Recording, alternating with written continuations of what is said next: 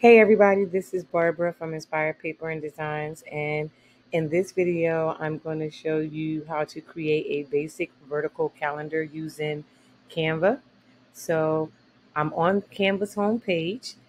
If you go over here where it says create a design, you click on that, and from there I scroll down to where it says create custom size or custom size, I'm sorry. Change the pixels to inches, and I'm going to make it 8.5 by 11. And then click on create a new design. From there, the first thing I like to do is make sure that the rulers and guides are available or open with my document. Now mine are already here, and that's because I leave it up. But if you want to know where to find it, if you go to file and you go to view settings, show rulers and guides is what I use. You can also do margins or show print bleed, but I prefer rulers and guides. And the reason being is because I set all of my margins to 0.5. So I actually use the ruler feature to help me with that. Now, you may be slightly off, like it may not be exactly at 0.5, and that's okay. You want to get as close to it as possible to again, you're just kind of allowing yourself that space, so that way when you do create, you know that it's not going to get cut off. Okay, so the easiest way to create a vertical calendar, or any calendar for that matter, is to use the table feature. So if you go to elements, click inside search elements, scroll till you see tables, you click on tables, and I always choose this first one. Now I'm just clearing that out so that you can see. All right, so from there, I have the basic table set up. So the first thing I want to do is I definitely want to add, of course, some more columns so that I can have 7 for the 7 days a week. So I click inside the first one, I hold down the shift key, I go all the way down, and then while still holding the shift key, I click on these 3 dots at the top and I do add a column. And I just keep adding a column. Now, I know earlier I was able to like highlight multiple columns and create multiple columns at the same time. I tried that last time, it didn't work. So to keep the video nice and simple, I'm just going to hit add columns. So Sunday, Monday, Tuesday, Wednesday, Thursday, Friday, Saturday. So we set. Now I want to make this 5 weeks. So then I'm going to go down here to the bottom, click inside, hold down the shift key all the way over, click on the 3 dots over here on the left, and then I'm just going to add 1 row to give me a 5-week calendar. So from there, I'm going to pull it out just a little bit. And actually, I'm going to add 1 more row because that's the row I'm going to use to include the days of the week. Now, there's 2 ways that you can do this. The first way that I'll show you very quickly, if you just click on text, and let's say you just add some text. Let's make this 15. I'm going to drag this in a little bit. Undo. There we go. Now, one way that you can do this is by going up and just adding the text box and have it matching the lines. And then, of course, I would have to decrease this. So let's try 10. And then let's write Sunday first. You can do it like this and just copy and paste all the way across.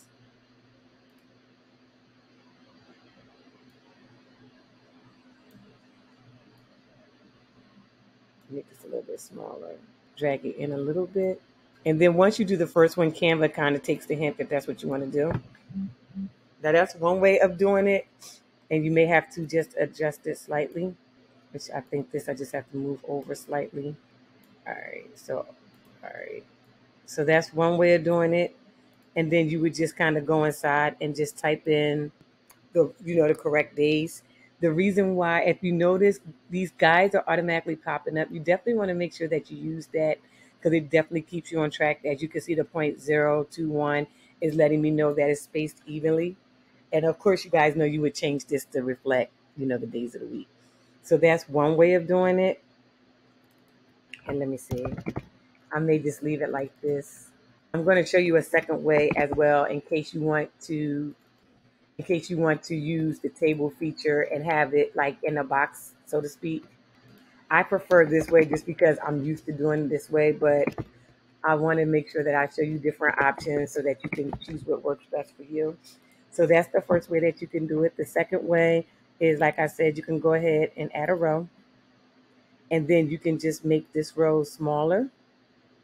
So let's say if you want to make it like to fit the size, so to speak, click in the first one, hold down the shift button. I have a MacBook, so that's why I'm using the shift key. Click all the way over, and then we can change this to 1. By changing it to 1, it allows me to drag this up. And then, of course, that makes this super big. So if you click in this one, hold down the shift key, go all the way over, and then go down. You want to make sure that you highlight this inside part and not this top row. And once you do that and you click on it, from there you want to go to where it says size rows equally. It'll size the rest of them equally while still leaving that small. Okay. From there, what you can do now, of course, you can always go in. Let's change the font. You can change it to 7 if you want, but that's going to adjust the size. And then you can always type the days of the week inside. But see how small it is? I don't like that, but you could always do that and just increase the size if you want. But for what I'm going to do, if you're going to use this method, I would say just take this, highlight these up at the top, and just make sure you only highlight these, group it together, and then you can just move them down. And then that way it's automatically inside. Either way works fine. It's whatever your preference is. So I'm going to leave that in there for now. Next thing you want to do, you want to now add the dates.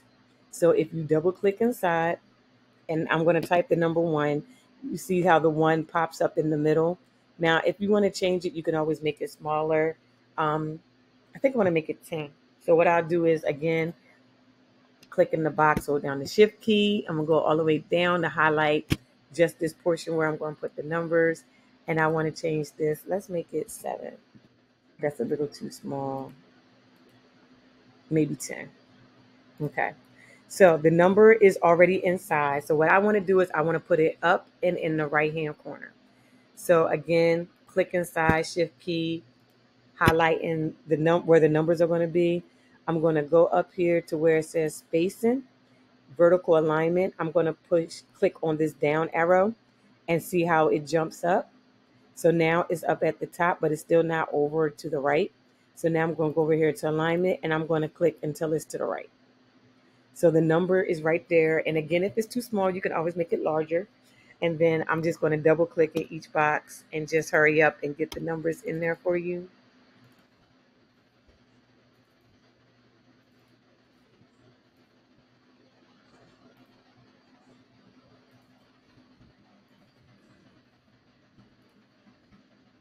Wrong number, sorry.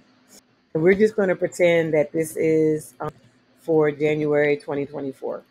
I don't know if this is correct or not, but again, for purposes of this video, I just want to go ahead and just quickly show you how to get this vertical calendar created. And if I skipped over a number, I do apologize because I'm trying to type it in as fast as I can. All right. So we have that done. So the next thing I want to do, and I'm going to make this a little bit smaller. I like having this space down here to write notes. So I'm going to make a notes lines for that. And I'm leaving this up top so I can put the month. So let's go over the elements, and let's get out of tables, and let's click on line. And where it says shape, I'm going to click on see all, and I'm going to go ahead and select the line. I'm going to drag this down about here. So let me scroll this up a little bit so you guys can see. So with this line, it's not as thin as the rest of them. So I'm going to go over here to line style, and I'd like this as far as it's not like with the dashes or the circles. I don't need it to be rounded. We're going to adjust the weight. So I'm going to make the weight about 2. And 2 looks to be about what these lines are as well. So we're good with that. And then this would just be to change the color of the lines if you want. But I'm going to leave everything black for purposes of the video. I'm going to drag it all the way over till it's touching the other side. Then I'm going to duplicate. And again, this can kind of be at your own discretion. But remember, once you do one, it kind of sets the tone for the rest. So I'm going to leave it at 5. And then I like to use the tidy feature just to make sure it's nice and even. So I'm going to highlight it, go over here, click the 3 dots where it says more, align elements. And it looks like it's already even, because if it wasn't, it would give me the tidy up feature from here. So that's good. I don't need to group it just yet. We'll see. If I need to, I will. So next I'm going to highlight this because I want to drag this down, maybe up a little bit. So as you can see, if you see the 0.688, that's just, again, letting me know that everything is in alignment, and it's showing me, that it's even, or even if it's off, it's going to show me that. So let's bring this down a little. And then I'm going to bring the lines down till it's touching this bottom one. And then I'm going to go ahead and go up here, and I'm going to ungroup this just so I can click on Sunday and bring that down, and that'll be our notes line. So I'm going to make this a little bit larger so you can see what I'm doing. I'm going to move it over here, type the word notes, and then I'm going to go ahead and move that over to the side. Okay. If you want to make this larger, we can. Let's see. Make it 15. Okay. So now we have a note section. We have the basic calendar. So the last thing we're going to do is we're going to go ahead and we're going to add our heading, or add our month. So I'm going to choose, you know what, I think I want to do a script font. So I'm going to go to add a text box, drag that up to the top, click over here, and I'm going to do calligraphy and see what comes up, and see if I can find something pretty. Now, I like to use, I'm going to move this over.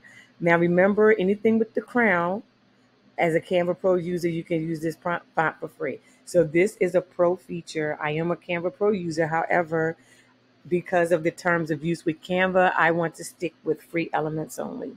So let's see if we can find something that's free, which doesn't have the crown. And I know with this particular font, it's not a lot. I'm going to see if I can just grab something just for purposes of the video. See what this looks like.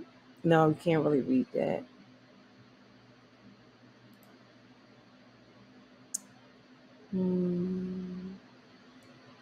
Let me see. I'm trying to see if I can find something. Maybe let's try Sacramento. Let's see. And then I'm going to type the word January in here. Okay. We'll use that one for now. And then we'll make it a little bit smaller. So let's try 76. I do realize it's touching. So, all right. Now, so we have our title in here, and you can stretch it. Like if you want to make sure it's even, you can always stretch it to the edges if you want to show that it's even. I'll make this a little bit larger so you can see what I'm doing. And then what I'm going to do is I'm going to go ahead and duplicate this, and I'm going to make this, I'm going to change it to 2023. Make it a little bit larger and put it like inside. There we go. Let's see, put this inside. There we go. And that's our basic calendar. So you could always, sell this as is if you want, and just, make the fonts pretty so that it can sell. One thing that I will show you that you can do is you can add color right here. So if we go to, let me see, if we go to elements, and I'm going to get rid of this one. And if we go to like this shapes, and you just select this rectangle box, or I'm sorry, square, you could always, if you want, like bring the square up and in, drag it over, make it a nice pretty color. Let's see. Oh, okay. I'm just for purposes, but you can, for purposes of the video, you can change the color if you want to any of these colors. And then what I would probably do is maybe push it back so that way the lines show. So alignment, I'm sorry, layer. And then with layer, you can go ahead and push back. And then that adds a little bit of color to it. Or you could also, if you want, we'll undo that. And let's take this same box and maybe put it here. Drag it down to here. And maybe we can make that one gradient. So again, that's just to add a little bit of color to it, but I'm going to, in the next video, I will show you how to add clip art and other things to it using different places where you could purchase clip art for commercial use. If you have any questions, please put it down in the comments. If there's something that you would like to see, put that in the comments as well. And as always, please make sure to like, share, and subscribe. Until next time, guys, I will talk to you later. Oh, before I go, real quick, if you would like to download this, I am so sorry. First, you can save it. So we'll name it as Vertical Calendar. You can go over here where it says share, and then you can go ahead and click download and download it as a PNG or a PDF print. I usually select print when it comes to printing different files, as even when I'm like selling it on Etsy. If you want to make this a template, you would click on share and you would go to template link, and then this would be the link that you would share for other people. So let's say you want to share this, you want to sell it as a template for other people to use and make changes to it to sell. Once you copy this link and give them the link to use, they will not have access to your original. They will have their own copy. So you saw that I clicked on here and copied. So if I was to go here, right click and do paste and go, you'll see that is basically creating a copy for that person to use, as you can see right here.